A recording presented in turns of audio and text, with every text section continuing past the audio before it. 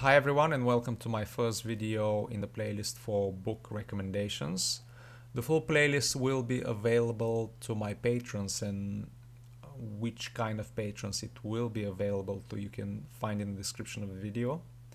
So this video will be available to everyone as an example of what they can expect from the rest of the videos in this playlist. And here I am going to recommend two books that will help you remain decent at classical chess while pursuing your quicker time control goals, namely Blitz, Bullet or Rapid.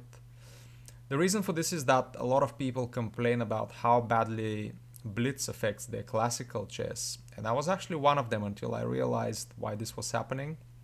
And I can say that playing Blitz does not affect my classical chess anymore. In fact, it makes it stronger.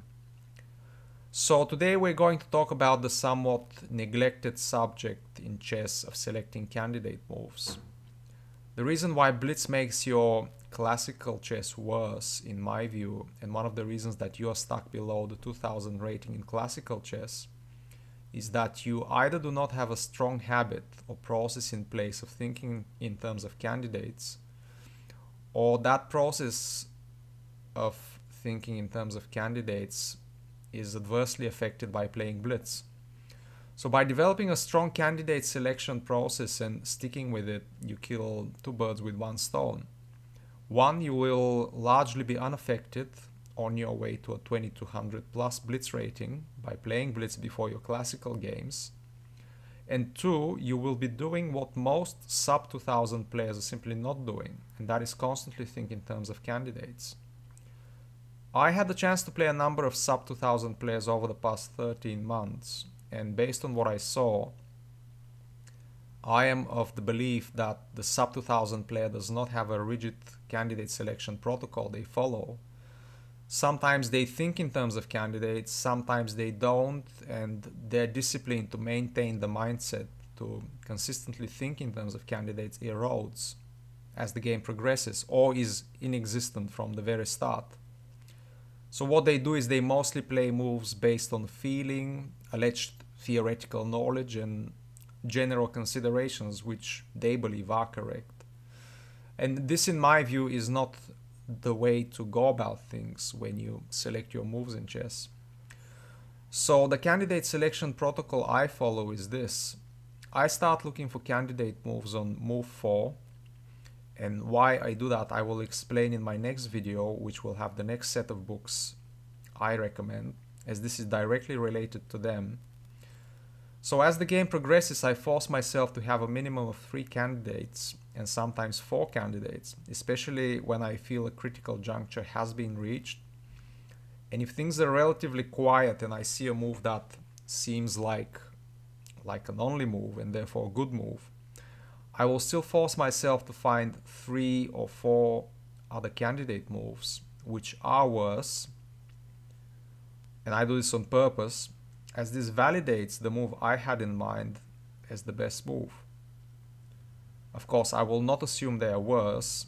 I will still try to evaluate everything, but I would never play a move based on having only one candidate, which seems like the only best move.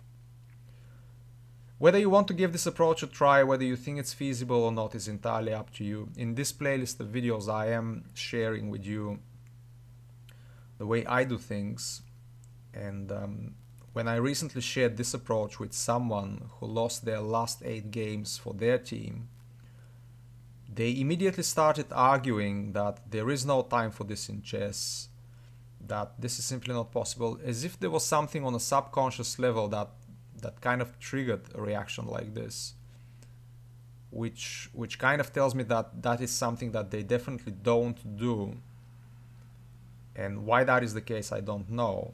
But I maintain not only that there is time in chess for all of this, but also that it is not a coincidence that the person I mentioned doesn't do it and has lost their last team games, and on top of that has never been above 2000 rating.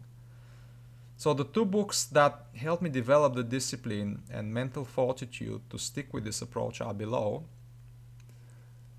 The first one is called Multiple Choice Chess by Graham Buckley, And in this book you will find a selection of games which are grouped by different themes, and in each game you will be given 4 candidates as the game progresses at several places within a game, which I found extremely useful because you get the full picture of how a chess game is won purely based on correct candidate selection from start to finish. So I highly recommend this book. This book also has a sequel. It has a part 2 which I haven't read, so whether you want to do that is entirely up to you. But I would not assume is worse than part 1, and part 1, as I said, has been very useful to me in developing the discipline and the habit of thinking in terms of candidates. You will be given 4 candidates in contrast to the second book, which is called Test Your Positional Play. And I actually believe you can find a free PDF copy of this online because the book is quite old. It's more than 20 years old now. So unlike the first book, this book gives you 3 candidates and is more geared towards planning in chess and chess strategy as such. And the book also has some valuable insights when it comes to middle game planning, and in fact is a full course on middle game planning, I would say. The book has also quite a few, I believe 30 exercises, which are quite amazing, and these are exercises on candidate selection. So once again, a highly recommended book, and highly recommended 2 books for people that struggle with finding candidates moves and people that struggle with planning in chess, especially the second book. So that is it as far as this video is concerned. Thank you for watching, and I will see you in the next one.